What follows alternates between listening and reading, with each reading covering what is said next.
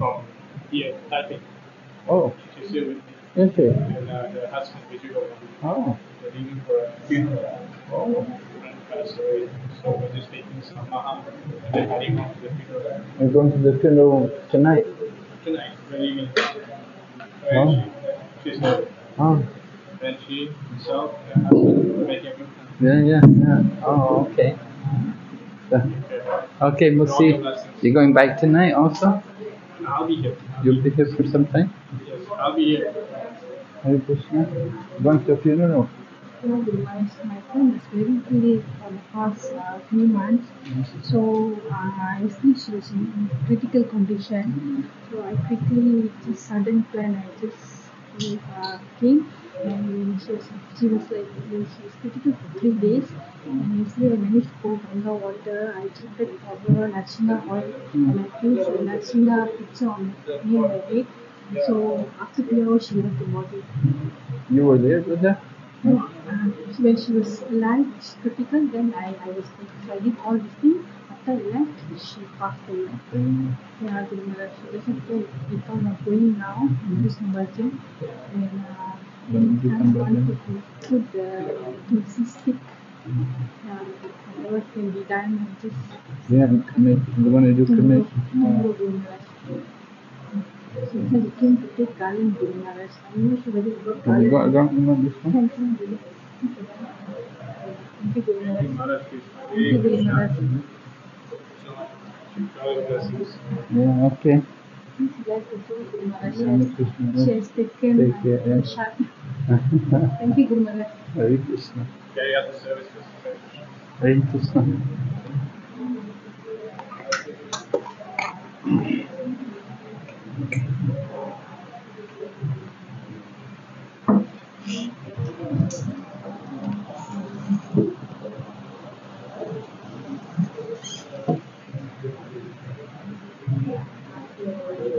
Huh? Yeah, I've got Apple. This is an Apple computer. What you want to put it in? You can put it in.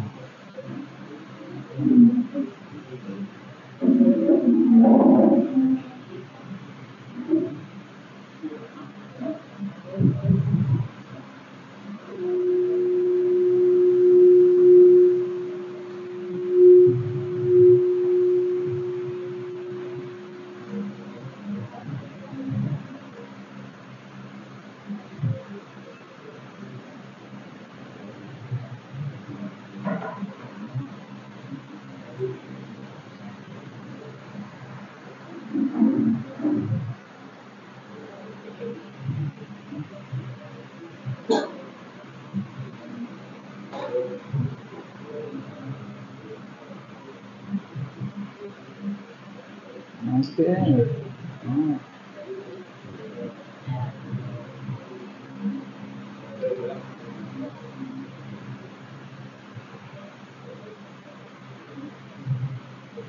Are people going to be able to see? Maybe the projector should be this side, yeah. Would it be possible?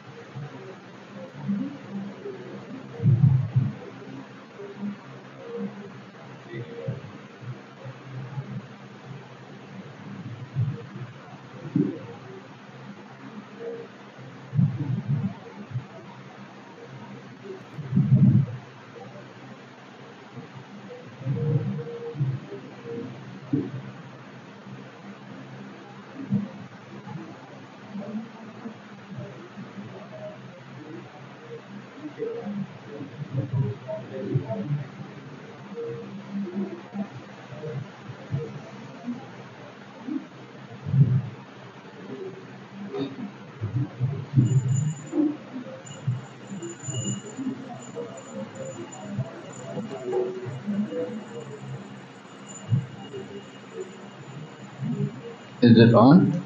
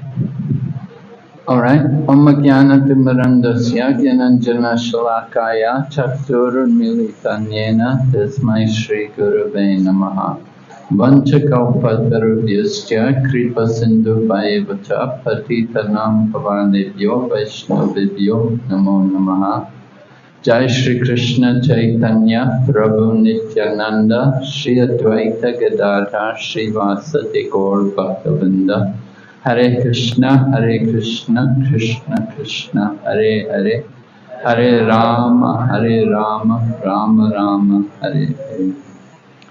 So this evening and tomorrow evening, next evening also, I'm going to speak from the section of the Srimad Bhagavatam, the second canto, particularly this first chapter, which is very powerful, very important.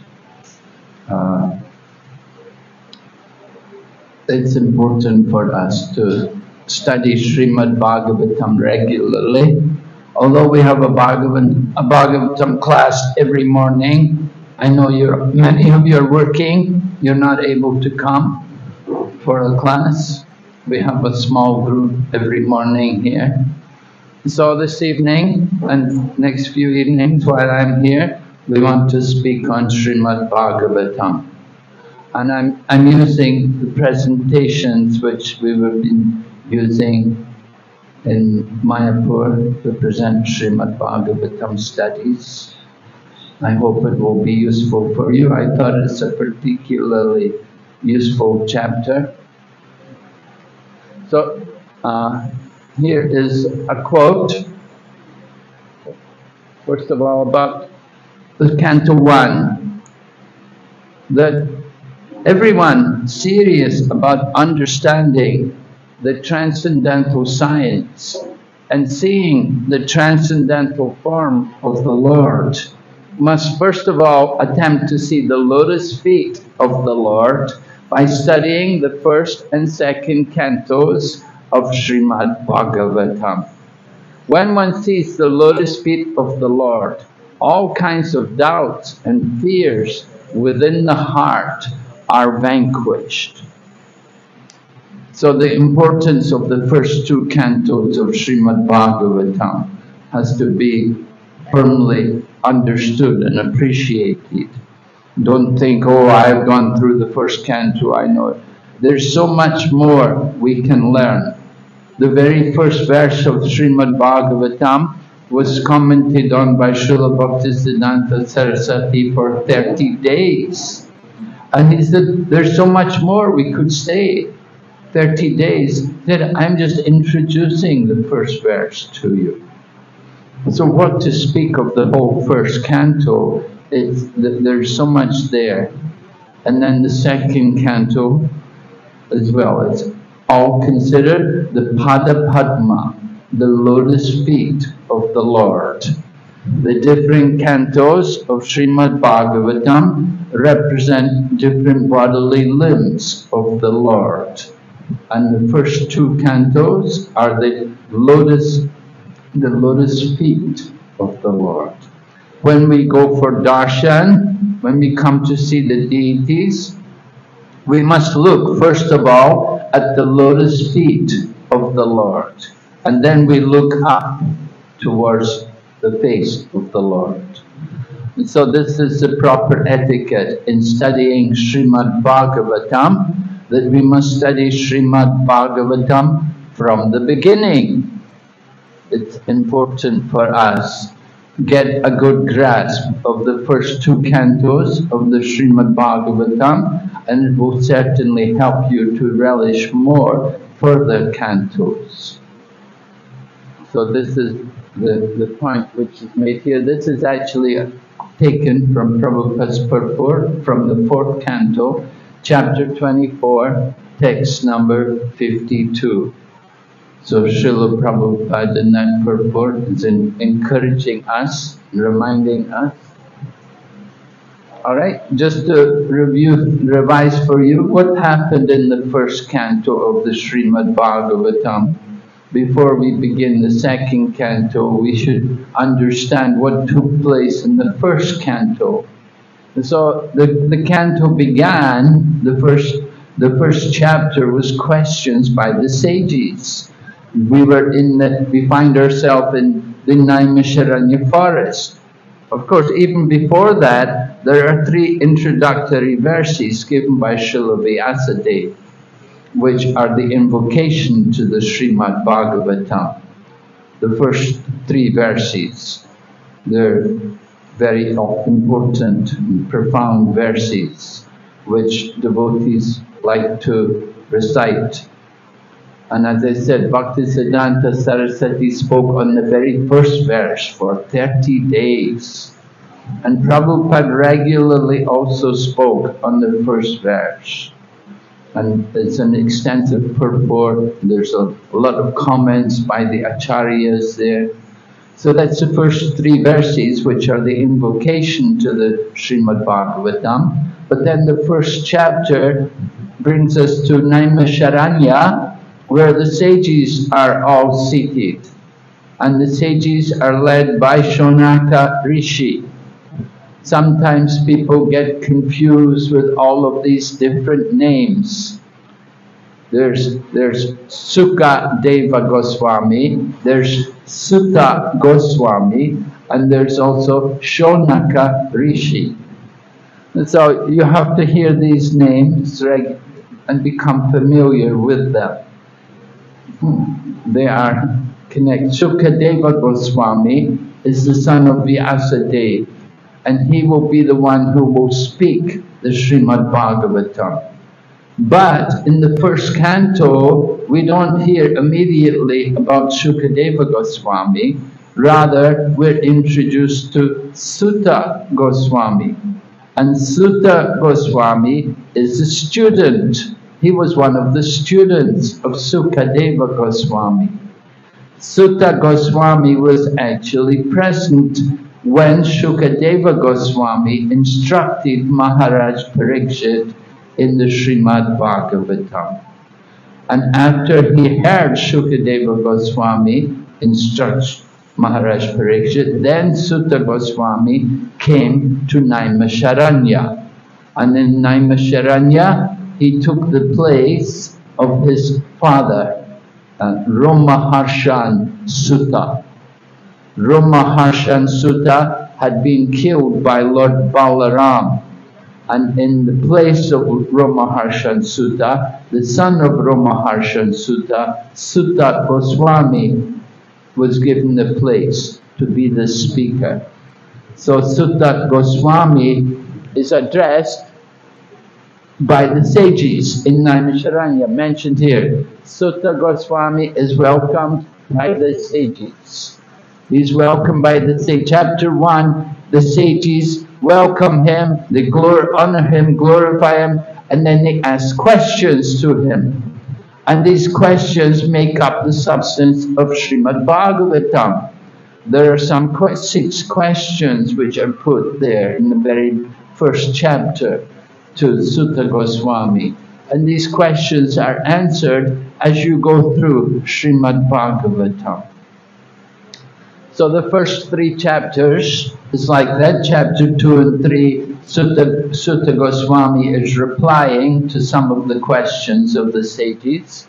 And then chapter 4 to chapter 6, we hear about how Srila Vyasadeva came to write this book, because they wanted to understand, how did the Srimad Bhagavatam come about?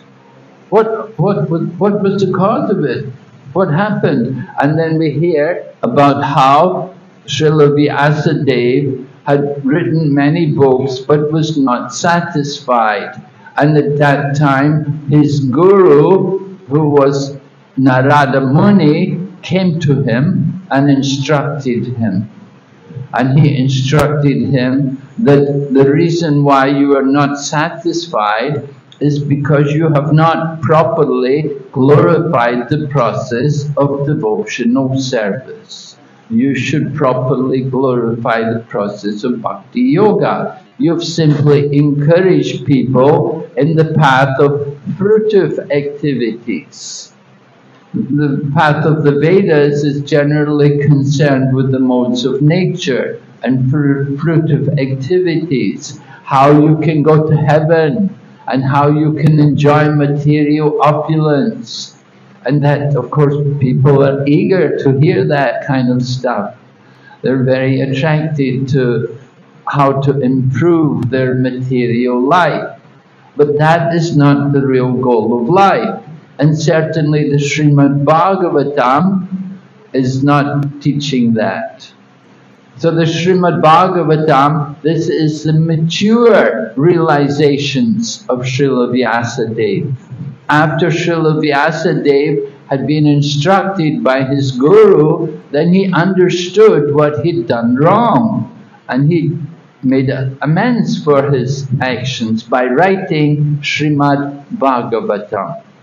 So the Srimad Bhagavatam is described as the ripened fruit of all of the Vedas. And so from the Srimad Bhagavatam, we will hear the glorification of the process of devotional service, and we will hear also the glorification of Lord Krishna, the Swayam Bhagavan, personality of Godhead. But we won't hear about Lord Krishna immediately. As I said, the Srimad Bhagavatam, each canto represents different bodily limbs.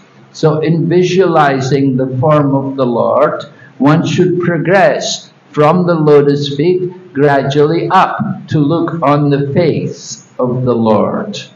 So the Lord's face is there in the 10th canto of the Srimad Bhagavatam. And the first two cantos are the lotus feet. So Narada Muni instructs Vyasadeva, then chapters 7 to 16, we will hear about the disappearance of great personalities. Well, of course, most of you have read the first canto of Srimad Bhagavatam, and you know about the disappearance of Grandfather Bhishma, and then we hear about also the departure of Dhritarashtra, and then we hear also how the Yadu dynasty annihilate each other, and they all depart from the world. And then Lord Krishna also leaves the world. And then the Pandavas also retire from the world.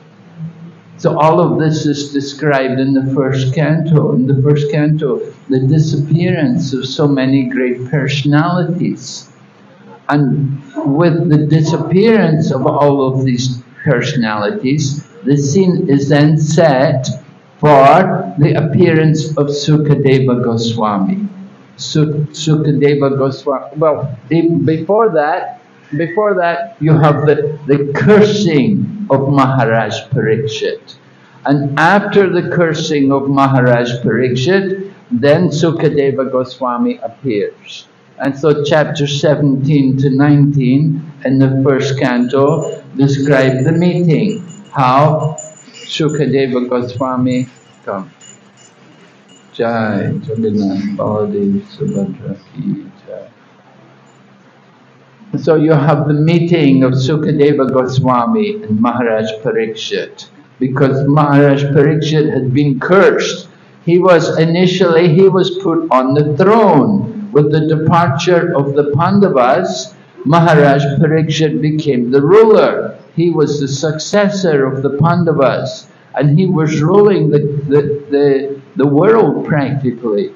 But then he was cursed, and he has only 7 days to prepare for his death. 7 days remaining. And this way he gave up everything, renounced everything, and went to look for someone to guide him. And it was arranged that Sukadeva Goswami appeared to guide him. And this is all described in the first canto. So the end of the first canto, you have the meeting of Sukadeva Goswami with Maharaj Parikshit, and you hear also Maharaj Parikshit put his question to Sukadeva Goswami. He has one question which is very important. He wants to know, what is the duty of a person who's about to die? And what is the duty of all people at all time? Because we're all going to die one day. We have to admit that is the fact. Prabhupada would quote the saying which we have, they say, death is as sure as death. Nothing is, you say, well, it's not, is everything, are you sure? Well, as sure as death. And death is sure, right? For everyone. So we have to prepare for that. And this is the meeting between Maharaj Parikshit and Sukadeva Goswami. So then you come to the second canto, and we're just going to look at the first chapter. I'm not going to go through what's in all these other chapters in the second canto, but we're going to try to look at the first 2-3 chapters which we have here in the second canto. So you can see the breakdown of the first chapter, which we want to look at tonight. We're just going to look at this first section, the best use of human life. And then the first chapter then, after hearing about the best use of human life, because Sukadeva Goswami wants to impress upon Maharaj Parikshit that what he's done, that he's left home and he's come and he's ready to just sit and hear, that was the best use of human life. He'd done the right choice. He'd come and he put aside everything else. He's not even thinking about prasadam. Can you imagine it? Wow. He's no more eating, not even drinking. And he's just there to hear. And he's just going to hear with full concentration from Sukadeva Goswami. So, Maharaj Parikshit is very, Nishtha is very fixed because he knows death is coming. He's very serious. And then the second half of the first chapter, which we'll go into tomorrow night probably, is contemplating the universal form, which is Bhakti Mishra Yoga. It's yoga with a bit of devotion mixed in. Alright, so we're not going to look at these things, sorry. Okay, connection. How do we come from the first canto into the second canto? So that you can see the question which Maharaj Parikshit put to Sukadeva Goswami. Oh, trustworthy Brahmana, I now ask you about my immediate duty. Please, after proper deliberation, tell me of the unalloyed duty of everyone in all circumstances, and specifically of those who are just about to die. So that question was put in the first canto, chapter 19, that's the last chapter of the first canto, and this is how we come to the second canto, because the second canto is where Sukadeva Goswami is going to reply to this question. He's going to begin his reply anyway. And the whole Srimad Bhagavatam is actually the reply to this question. How do we prepare for this moment? About to die. Here also, and again the same question was practically reiterated in a different way. Also in the first canto, in this last chapter, text 37-38, Maharaj Parikshit says to Sukadeva Goswami, you are the spiritual master of great saints and devotees. I am therefore begging you to show the way of perfection for all persons, and especially for one who is about to die. Please let me know. And now you can see Maharaj Parikshit, what he wants to know. He said, let me know, what should a man hear, chant, remember, and worship? And also, what should he not do? Please explain all this to me. There are things which you should do, and there are things which you should not do. Right? Just like when we become devotees, we also, when we get initiation, we make a vow, what we're going to do, and what we're not going to do. Right? We're going to chant 16 rounds every day. We make the promise. And we're not going to do you know, the meat eating, intoxication, gambling, and illicit connection with the other sex, all of these things are finished. So, like that, this bhakti yoga, there are do's and there are don'ts. You can see in Astanga yoga also, there's yam and niyam. The things you have to do and the things you have not to do. So this is the whole process of spiritual realization. We have to apply ourselves very strictly to following these kind of principles. If we want to progress, it's very important for us. So Sukadeva Goswami is being asked, I want to know, Maharaj Parikshit wants to know, what should I hear? And what should I chant? What should I do? What should I not do? We have to be very careful. The path of devotional service is like the razor's edge. One slip and you get cut, and then it's very difficult to stop the bleeding. So like that, we have to proceed with caution in devotional service. So just understand the intensity of the situation there, where Maharaj Parikshit is sitting in front of Sukadeva Goswami. And other sages have also come. People like Srila Vyasadeva and Narada Muni and Sutta Goswami, they're all there. Other people also. And not all of them are devotees. Some are devotees. Not all. But Sukadeva Goswami was elected that he should speak. Everyone understood that he is the topmost transcendentalist. He is the fully self-realized soul. So we should hear from him. So in this way,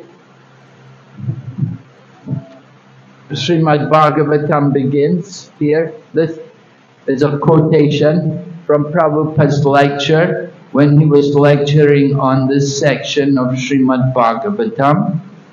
And he speaks here about the Srimad Bhagavatam. Prabhupada introduces some transcendental humor. He says, Lokahitam. Lokahitam means for the benefit of the whole world. So Prabhupada said, question was about Krishna. And the reply, you know, the question was, what should we hear? Of course, we should hear about Krishna. And so the reply, the answer was Srimad Bhagavatam. And Prabhupada said 18,000 verses. And each and every verse is so important that if the serious student studies each and every verse, each verse will take at least 1 month to understand. Right? I told you Bhaktisiddhanta Saraswati began like that. The first verse, 1 month. So Prabhupada, each verse will take 1 month. And there are 18,000 verses. So for serious student of Srimad Bhagavatam, it will take 18,000 months. 18,000 months means how many years? 1,500 years. Oh, long life, huh? Very good.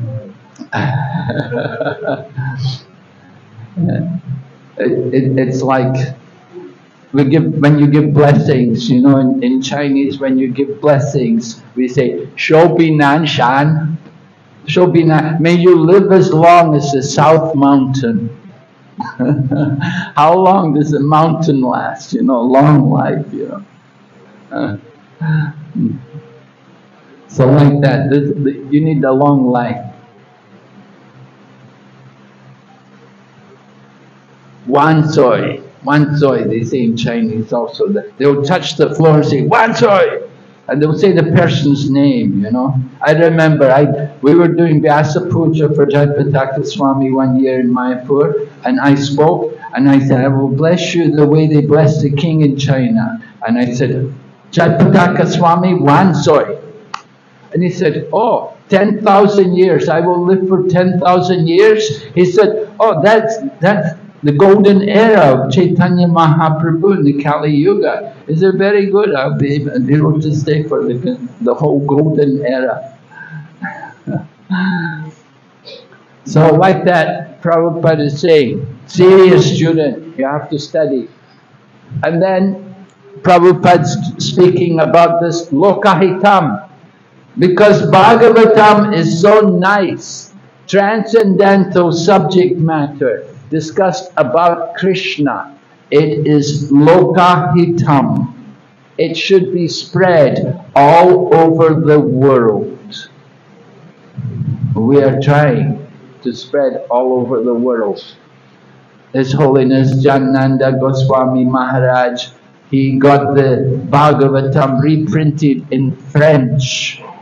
Many years ago, they had it done in French, but somehow the preaching in France went down, and there were hardly any devotees, and there was no book distribution going on.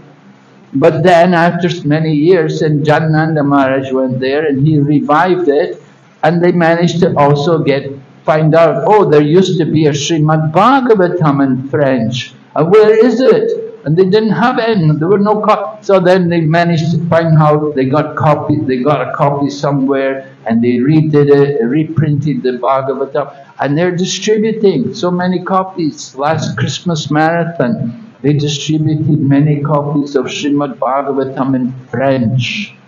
And of course, we have it in Chinese also, the Srimad Bhagavatam. We have it in Russian. We have it in many languages. The whole Bhagavatam translated. So Prabhupada said, that is so nice. It should be spread all over the world. Loka does not mean your country or your society. Brahmana society, Goswami society. You see, Prabhupada's lecturing in Vrindavan. He's lecturing in Vrindavan, so he's talking to the Goswamis, the caste Goswamis, the people there in Vrindavan, and he's saying to them, he said, Loka does not mean Goswami society, because the Goswamis are, you know, the people who take care of the deities in Vrindavan, they took the name Goswami. Hare Krishna. They have the name Goswami. They're not sannyasis, but they use the name Goswami because they took over from one of the original Goswamis.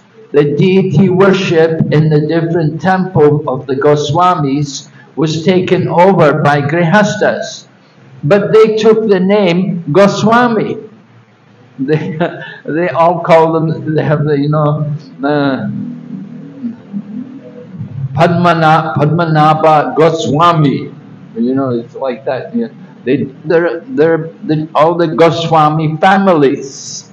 They're doing the puja in the temple. So Prabhupada is speaking to them. He's saying, this Srimad Bhagavatam, it's not just for you. It's not just for you Goswamis. It's for the whole world. He said, Lokahitam, for the benefit of the whole world. This is Lokahitam. Not only of this world, but other worlds also. Of the whole universe. Lokahitam Ripa. My dear King, your prashna, your question. So this message of Srimad Bhagavatam should be spread all over the world. Sukadeva Goswami begins the second canto in this way. He talks about, he said, your question, because Sukadeva Maharaj Parikshit had asked Sukadeva Goswami this question. And Sukadeva Goswami said, oh, your question is very nice. And certainly your question is for the benefit of the whole world. You know, sometimes, you know, we may ask a question, it's just for our benefit, just for the benefit of a few people. But this question, which Maharaj Parikshit had asked, Sukadeva Goswami said, this is lokahitam nripa. This is for the benefit of the whole, not only this world, Prabhupada said, for all living entities everywhere. It is such a nice question. And this is the subject matter. Replying to this question, this is the subject matter of Srimad Bhagavatam.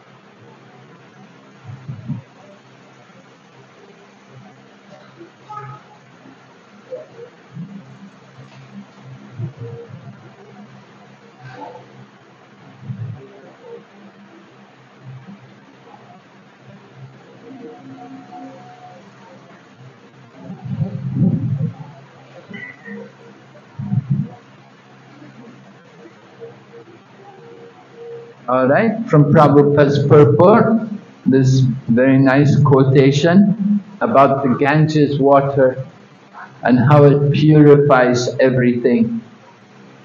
Prabhupada's sister, who we call Pishima, she always carried a small bottle of Ganga Jal with her.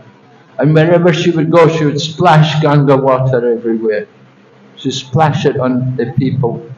Wherever, after she sat down, she'd stand up, she'd put some Ganga water. Everywhere, you know, everywhere she'd always sprinkle Ganga water everywhere. Very nice. So here Prabhupada is talking about the Ganges water. Said wherever the Ganga water flows, it purifies that place. So similarly, the topics of Krishna are so pure that wherever they're spoken, everyone involved is purified. The speaker, the person who put the question, the person who answers the question, and the audience, they all benefit. Prabhupada makes that point also in the introduction to Krishna book. If you read the introduction to our Krishna book, then Prabhupada mentions how this book is beneficial for three people. The hearer, the speaker, and the audience. So everyone benefits. And Prabhupada compares it to the Ganga water, that wherever the Ganges is flowing, purified. So then Sukadeva Goswami goes on to speak about how some people are absorbed in material life. They're very busy in their material life. He wants to encourage Maharaj Parikshit, because Maharaj Parikshit has given up everything. He was the king, so he was very busy with administration and so many social responsibilities. But now, with the curse on him, he has given up everything and he's come to hear Srimad Bhagavatam.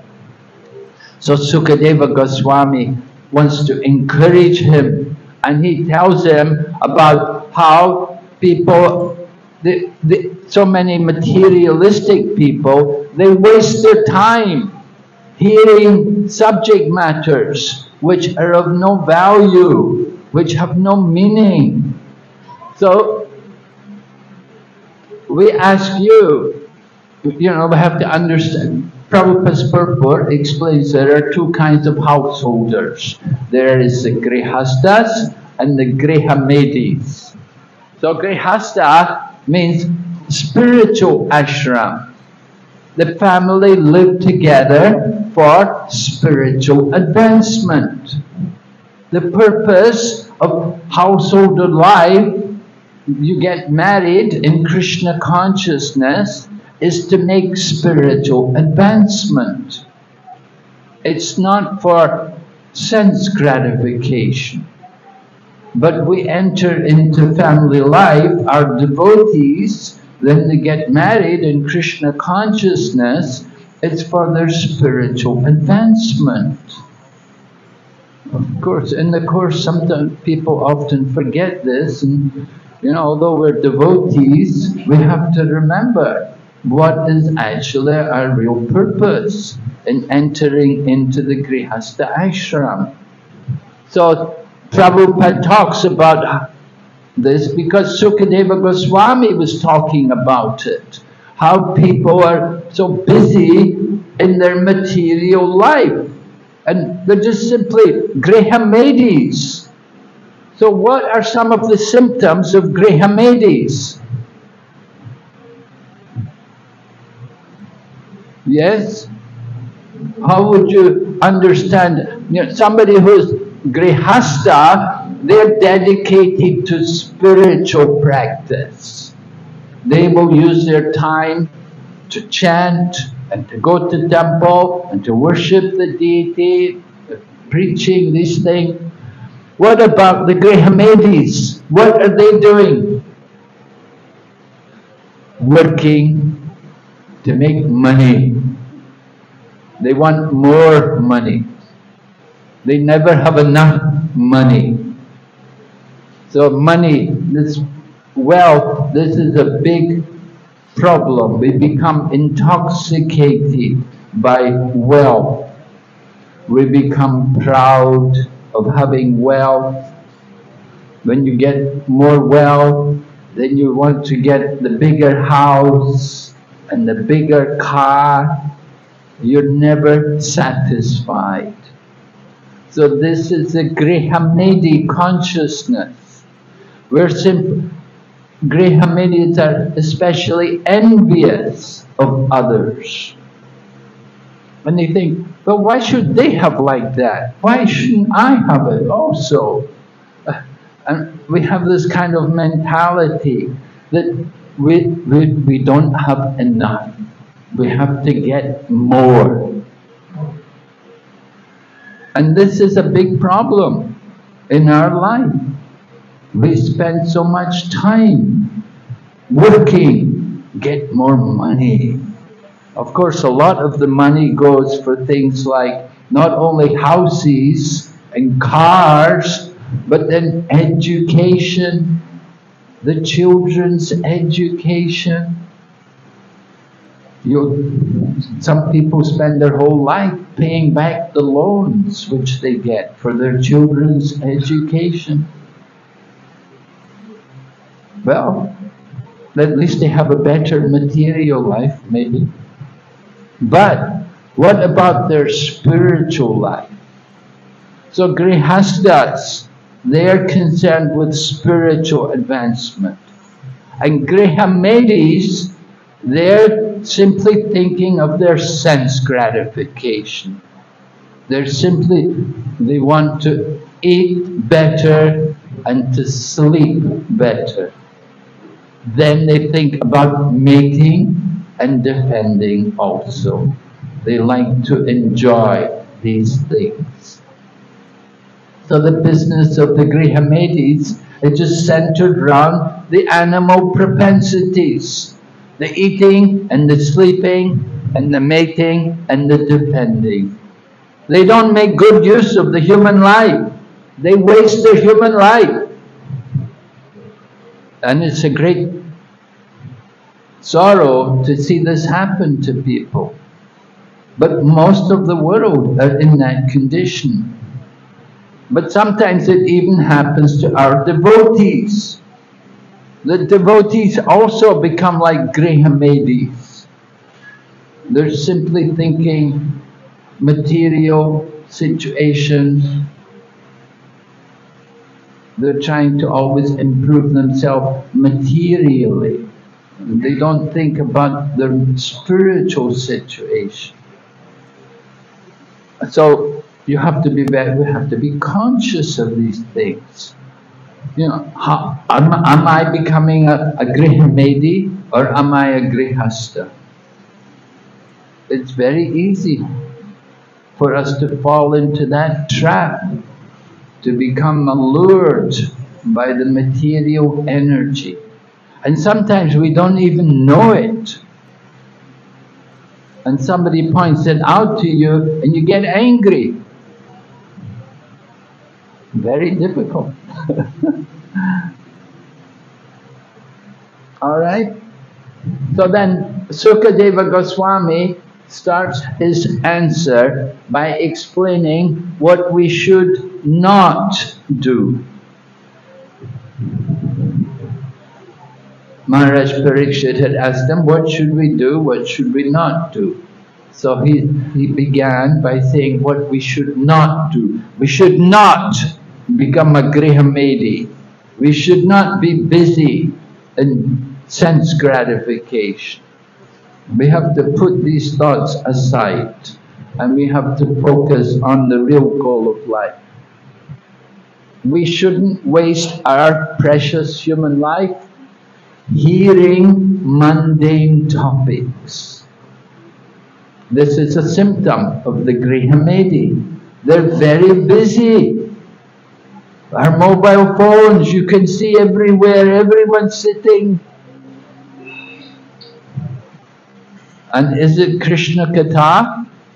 Well, I don't know what you've got on your mobile phones.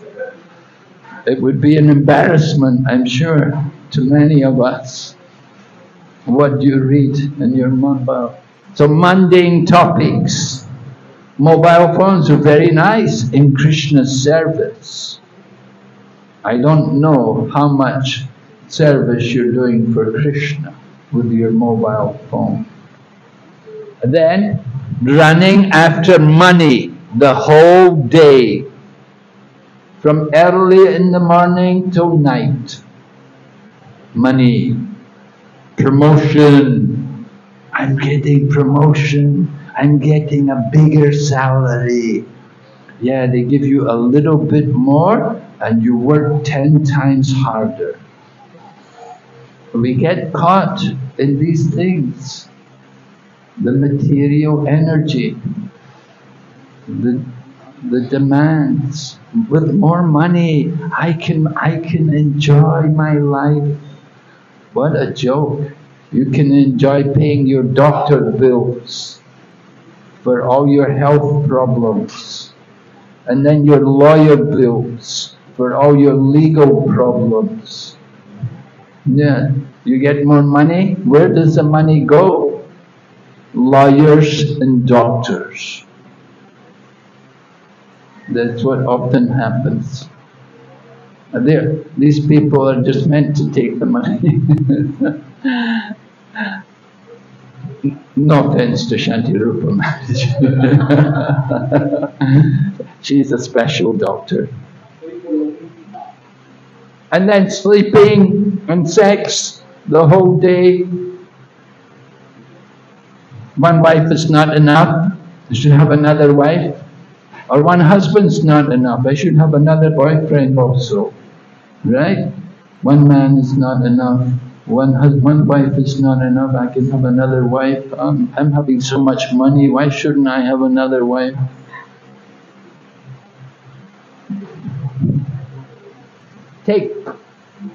We take shelter of fallible soldiers. Who are the fallible soldiers? The family, the servants, the relatives, the doctors. The doctor can't save you from death. Now we take shelter of these things. I have a big dog to keep everybody away. It's not going to save us at the time of death.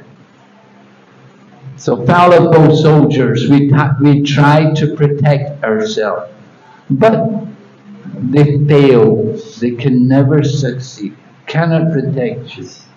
Your family members, your family may love you so much, but still, they cannot save you from death. So Prabhupada's lecture here on the 5th verse of the 1st canto here, of 2nd canto, 1st chapter, Prabhupada said, they are blind. They are thinking that these things will give him protection. Pramata. Pramata means crazy. Crazy. By craziness, he is thinking, these things will give me protection. My son will protect me. My son is stout and strong. He will protect me. Cannot. That is madness. That is the craziness. So materialistic people are thinking like that. There's the fallible soldiers right, trying to protect us. Prabhupada explains here, another lecture in Vrindavan. This is on the first canto, 5th chapter. Prabhupada said, they'll devote the whole day for reading the newspaper or some fiction or some novels for this and that. Retired people, what do all day? They sit and read the newspapers. This is their life. But they have no time to hear Srimad Bhagavatam and Bhagavad Gita. Apashyadam atmatattvam. Because they have no interest in self-realization. People have lost all interest. This is the position. Therefore, this Krishna consciousness movement is essential at the present moment. We never heard about self-realization until Prabhupada came and the Krishna consciousness movement began to be propagated everywhere. People going around preaching and giving discourse. It never happened. We never heard anyway. Self-realization, what's that? What are they talking about? We never heard. But Prabhupada is the one who really brought it to the forefront in the world. And then after Prabhupada, then so many others also came behind. And there's so many other people that came. So Prabhupada is saying, Apashyatam atmatattvam. They're blind to self-realization. They cannot see what is this human life. So very sad. Okay, so then first chapter goes on like this. Sukadeva Goswami is going to speak what everyone should do. What they should do. They should worship the Supreme Lord. They should be hearing and chanting. That is the activities of the liberated soul. And Sukadeva Goswami gives himself as an example that he heard Srimad Bhagavatam. He heard it from his father. It's not enough to just read the books on your own. You have to hear from the teachers. Prabhupada said, just like Sukadeva Goswami heard from Srila Vyasadeva. And similarly, you want to be a doctor, you don't become a doctor just reading the books. You have to go and study under a doctor, and they can train you. And the same way, you want to study self-realization, you have to be trained under a self-realized soul. So Srila Prabhupada is explaining, but Sukadeva Goswami is explaining, that he studied under Srila Vyasadeva. He heard, and therefore he's qualified to speak, to guide Maharaj Parikshit. And then he goes on to speak about the benefits for hearing. That by hearing topics of Krishna, then Shrinvatam Swakata Krishna Punya Shravana Kirtan. You clean the heart. Hearing about Krishna is punya karma. It cleanses the heart of all material desires. You have to hear. So, this is the formula for success. You want to prepare yourself for leaving the body, you have to absorb your mind in hearing carefully. Very important. So we ask you, what is the qualification of an ideal hearer? Who is the ideal hearer? What would be one qualification to be a good hearer? Well, one thing is, you should have faith that what you're hearing is true, and you should take it very seriously. If we simply sit, physical presence is very good, but sometimes we sit and it goes in the one ear and out of the other. It doesn't go to the heart. We don't take it very seriously. We think, oh, Swamiji is talking very nice, but he's not talking to me. He doesn't mean me. I'm not a Grihamedi. I'm not a fallen soul. I'm a devotee. We think like that, We all have this image about our own selves. So a good hearer will be introspective, and they'll think very carefully about what is being said, what is being discussed. And they will think, I have to try to be sure of this myself. I have to watch out that Prabhupada's telling us things which are important. I have to also watch out and make sure that I'm not getting into too much maya. It's very important for me. We have to hear very seriously. Oh, Maharaj Parikshit, he didn't eat, he didn't even drink. Oh, I can't do that. No, nobody's saying you have to do that. But you do have to hear very carefully and take it very seriously. Hear with faith and try to put it into practice, what is being explained. All right? Is there any question? Sudarshan Prabhu, anything you can bring up? Sometimes people hear Bhagavatam, they think that all this is applicable in the previous age, and they don't see the application so much in this current age. So why? Very good. Sometimes people hear all these scriptures and they feel that all this is not applicable in the current age of their lives. They say, oh, this is that time happened. And they don't see this, and as you're saying, they don't have that faith. So how can they develop that kind of faith? Well, they have to associate with people who have faith. Association is, Prabhupada said, 98% of Krishna consciousness. You have to have that association, and you have to have it regularly. You have to be willing to hear. You have to try to appreciate those people who do have faith and practice seriously. And we should also be willing to admit our own failures, our shortcomings in our own practice of Krishna consciousness. But sometimes we're not willing to do that. We think, no, I'm okay, I'm good. We don't like to see our own faults. It's painful for us. But that is how we can correct ourselves, how we can improve. We have to be looking at our own self. Look at our own self. Don't judge others. We have to be careful of that.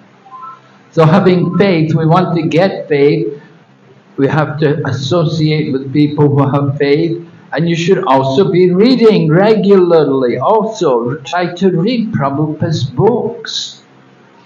Nowadays, many people now are making reading groups, and they get groups together to sit and read, and they read regularly.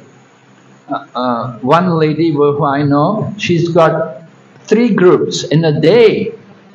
She's reading, and She started reading herself, and she started with one group, and she liked it so much, she got another group going, and then another group, and then her whole day is just spent reading with different groups.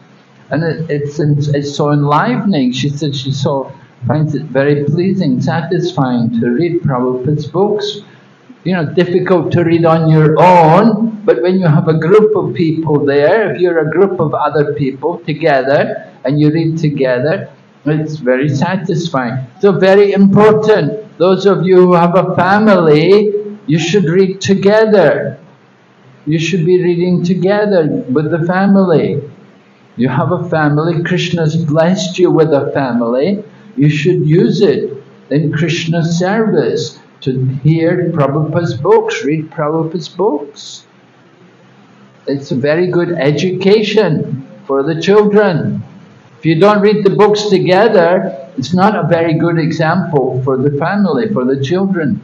Oh, my mother, she never reads the books. Oh, my father, he never reads the books. It's not very good. No, the children need to see the example from their parents. And that way then they get faith. We get a lot of children growing up who don't want to be devotees. You know, they've been brought up in Krishna consciousness with Krishna conscious parents, but somehow the children don't want to be devotees. That's a great loss.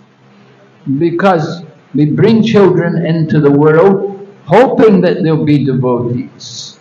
And if they grow up and don't take an interest in Krishna consciousness, it's not good. I was just in Vietnam, and there was one couple there, and they had a child, just a 6-year-old boy, but they said, no, our son doesn't have any interest. I was surprised. What? 6-year-old boy, he doesn't have interest? Both of you, husband and wife, were both devotees, but the son didn't have any interest? I thought, something wrong, something very strange. Anyway, these are the problems. You know, we do, of course, young child, 6-year-old, he should be made to sit and hear, and he should be taught to chant, to take part in kirtan and things. It's important. Komar acharit pragno dharmam bhagavatam iha.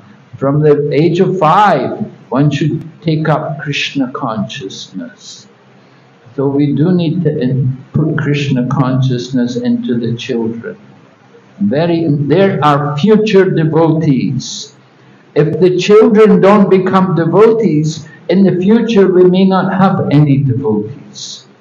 Because we're all going to die, we're getting old, we're going to leave the world. The children will grow up, and if they're not devotees, there may be no devotees anymore in the future. Our movement will be finished. And all our hard work, building the temples, making nice temples and bringing will all be wasted, because nobody wants to do the puja anymore. Just like we see in India, there are so many temples, and they had built nice temples and put deities there. Nobody wants to worship. They all go off to do business somewhere, or they go off to get a job in a big multinational corporation. They don't want to be a pujari. They don't want to be a priest.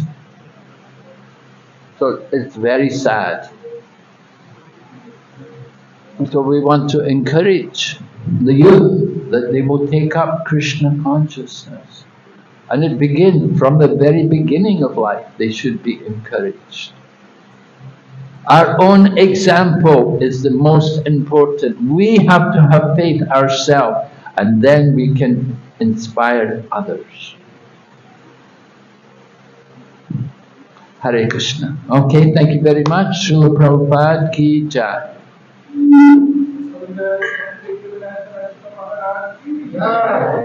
Go back to Vrinda ki.